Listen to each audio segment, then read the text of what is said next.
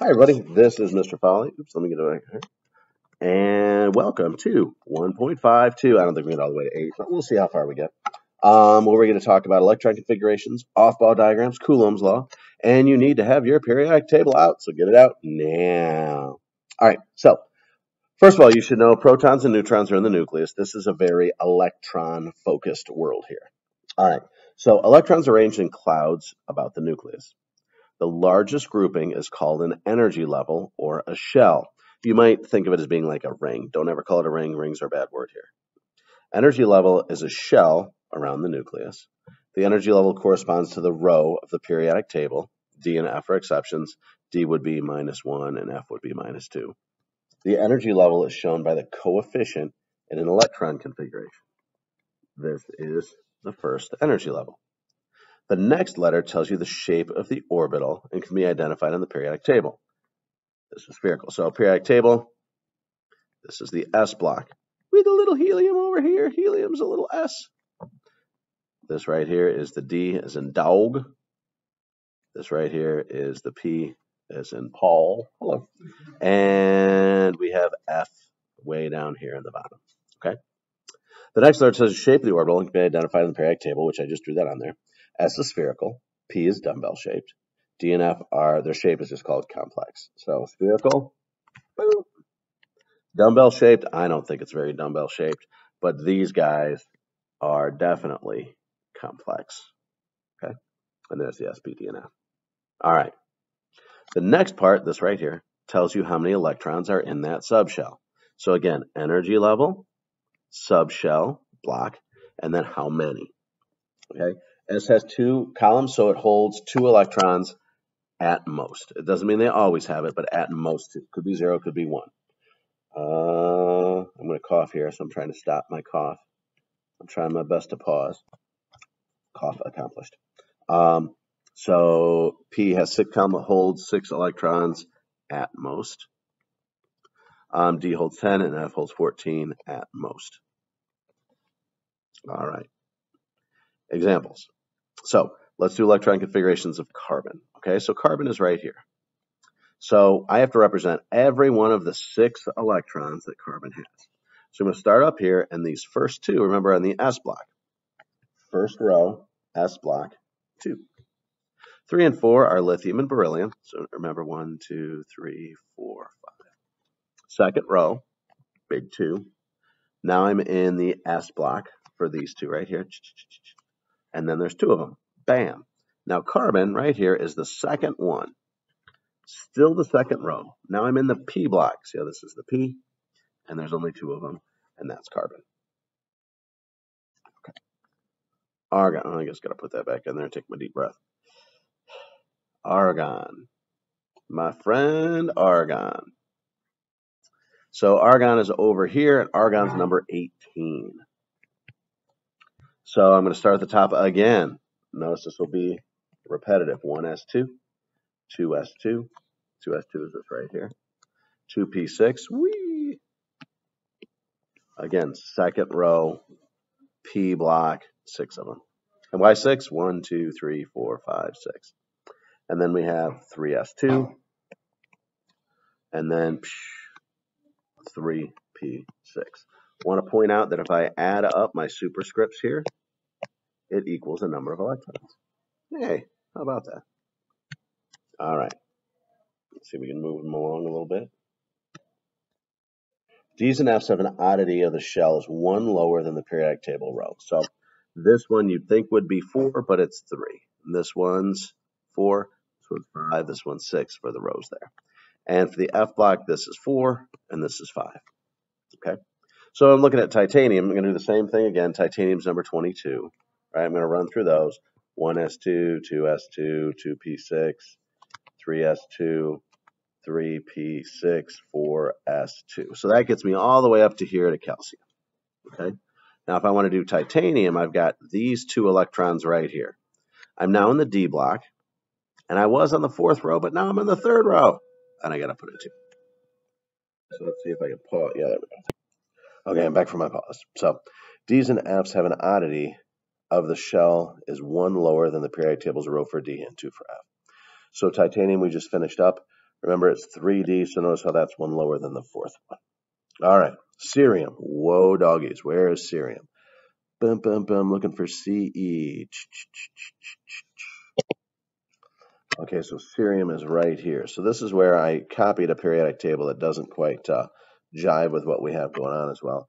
These two things right here actually go up in this spot. So let's go ahead and do that, and I'll show you where that comes from. So if you're looking at the periodic table that's given to you by AP Chemistry, that would be a good one to do.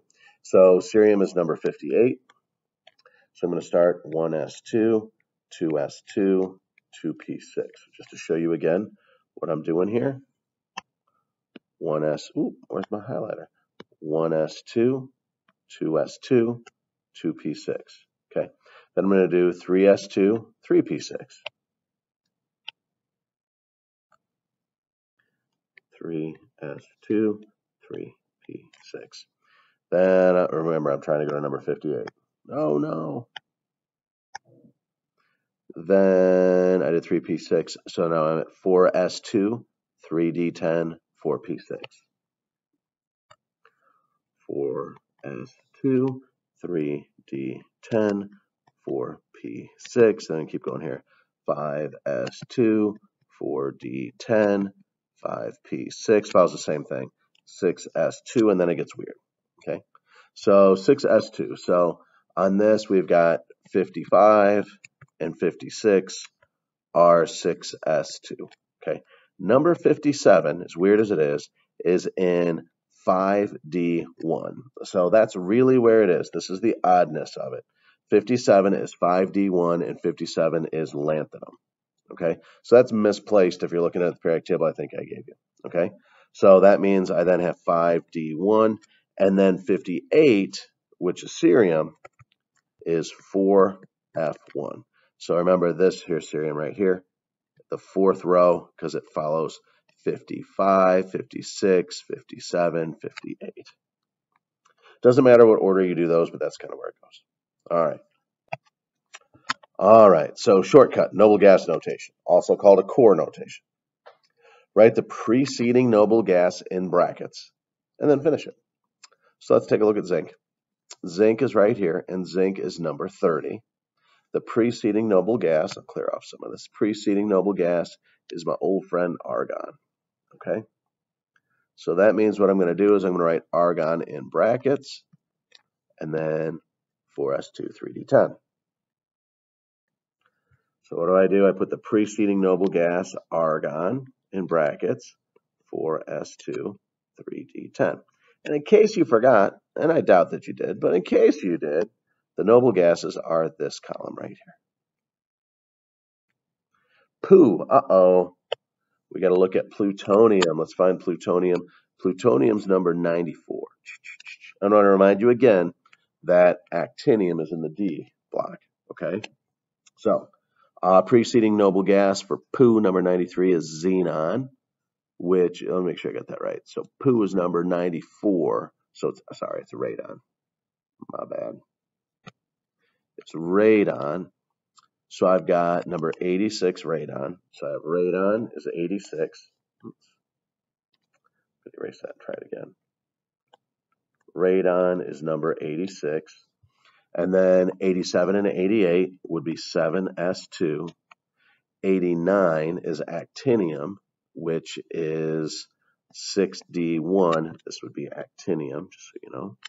And then I'm looking at plutonium. So I've got thorium, palladium, uranium, neptunium, polonium. 1, 2, 3, 4, 5. This would be 5f5.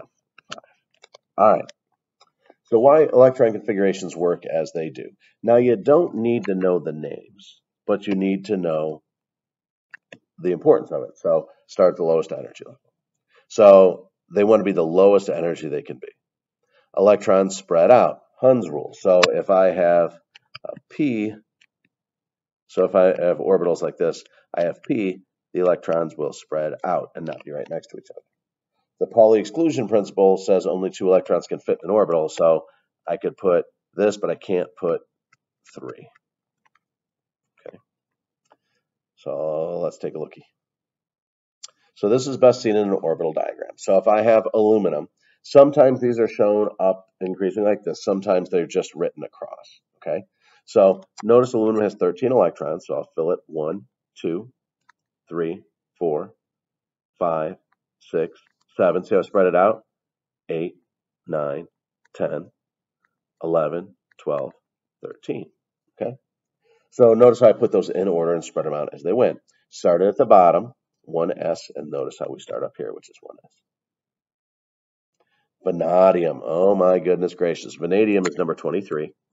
So sometimes it's easier if you're good at your electron configurations is to write out the electron configuration. 1s2, 2s2, 2p6, 3s2, 3p6, 4s2, 3d.